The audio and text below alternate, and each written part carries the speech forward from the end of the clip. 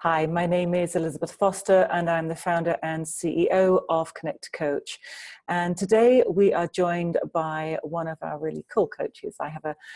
We've done a lot of work together and it's very exciting to have him. So welcome, Mitch Harris. Hi, Elizabeth. It's great to be here. Thank you very much for taking the time, and I'm so excited to find out more about you. I've been looking forward to this interview. Me too. Tell us in one sentence, what you actually specialize in coaching. Certainly. I work with sales professionals, business owners, and entire organizations, and I help them to experience major breakthroughs in their sales performance.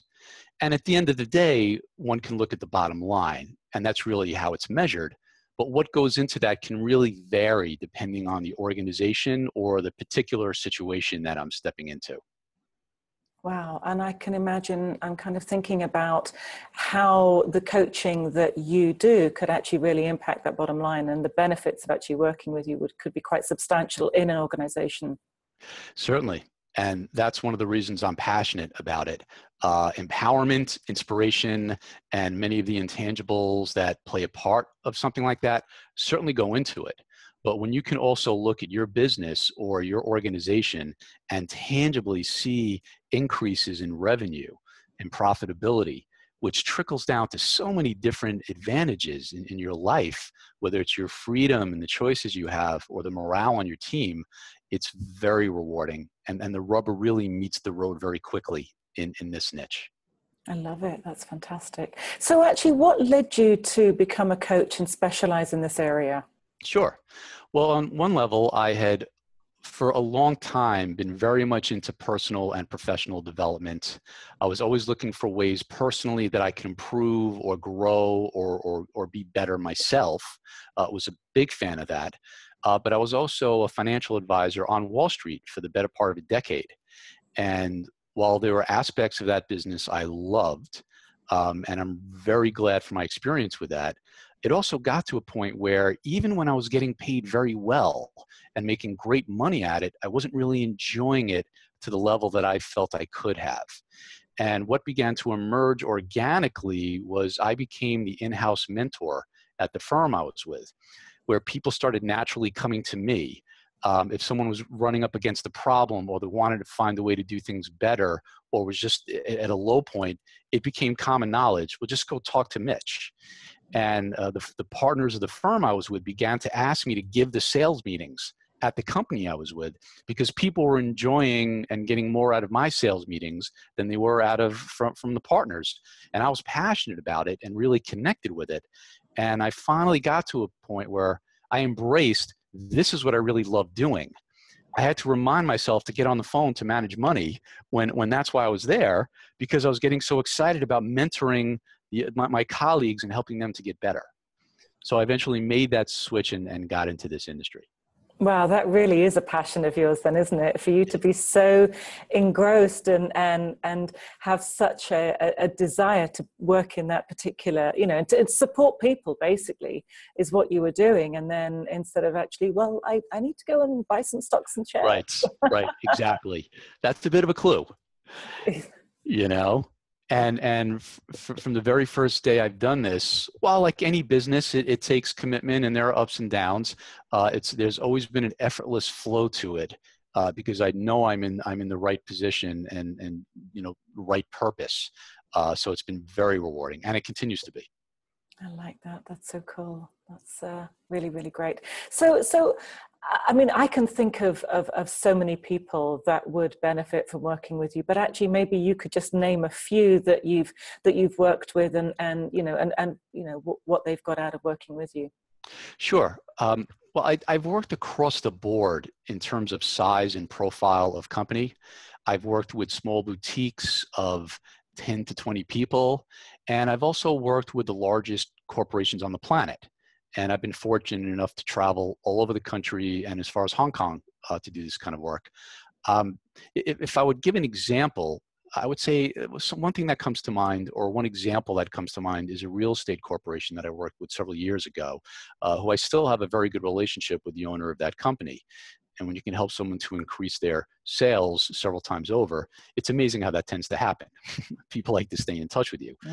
But this was a gentleman who at one time had the single largest residential real estate sales force in the Bronx, New York, and had done very well, had made a lot of money and had a very big impact in the market with that model. But as many businesses do, it rose and then moved down, came off a bit, and then he had a period of time where he was vacillating back and forth. And what happens is very often your top producers will leave you to create their own ventures, or market conditions change. As we all know, the internet has changed things dramatically, and got to a point where his sales force wasn't at the level or operating at the level that it once had. And he was really beating his head against the wall for a while, attempting to train and identify talent and cultivate people.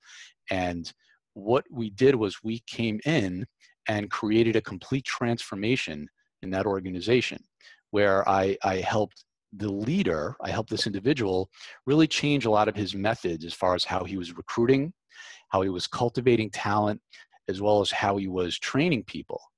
And also a lot of the methodologies of how the agents themselves were interacting with clients, how they were getting people's attention, how they were differentiating themselves from the 10 other brokers this person would hear from within 1 week.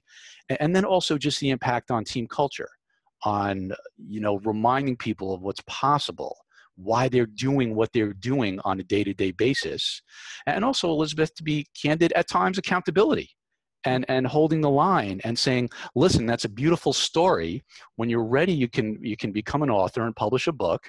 But right now it's time to execute and follow through on the things that you said you would do.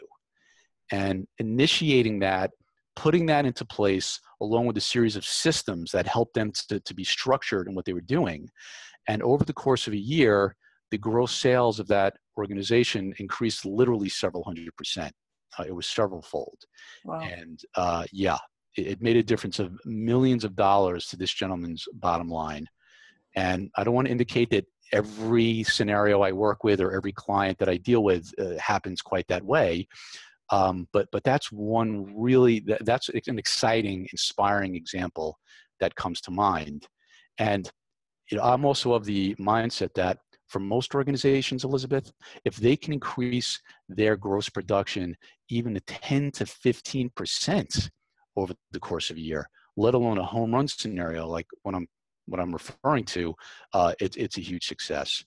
But that company in particular is something I always look back on, and it really feels almost like a turnaround scenario where we were able to come in and have a very big impact. Wow, that sounds amazing. And I can imagine that the gentleman that owned the company was incredibly happy with the results. Yes, he was. Yes, he was. And as I said, one of the reasons we're still close. Yeah. I can well imagine that, for sure. Sure. So, I listened to you speak about the coaching that you provide your clients, and I kind of really get a sense of that care that you have for your clients. But actually, I kind of want to put the focus on you for a moment. So what actually gives you joy when coaching a client? Certainly.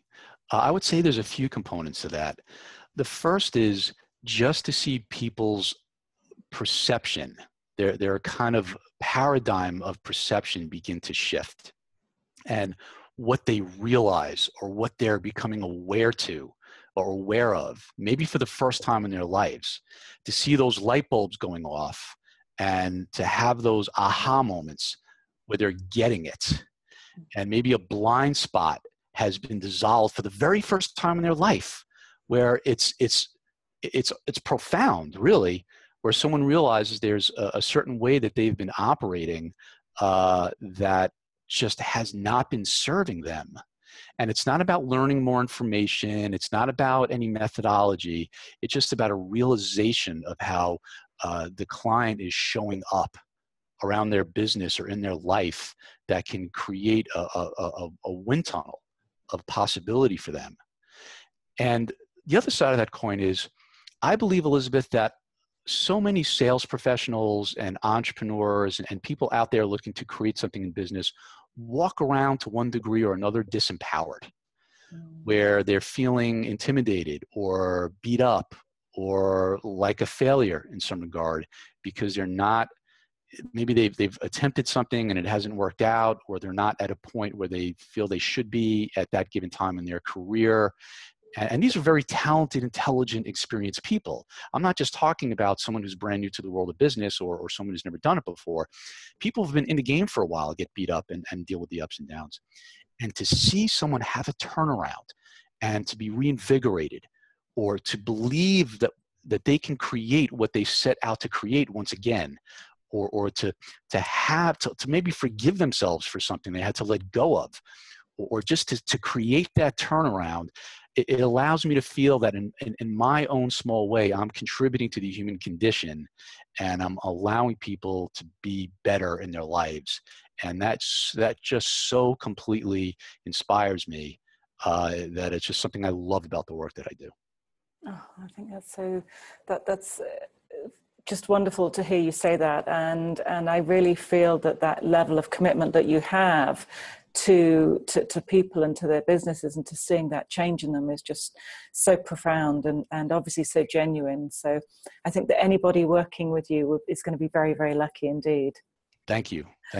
So Mitch, thank you so much for joining us today. I would highly recommend anybody that is looking to take their business or their sales, either of those aspects, to a new level, is to really reach out and contact you. So, thank you very much, and I've enjoyed talking with you today. Thank you, Elizabeth. It's been a pleasure.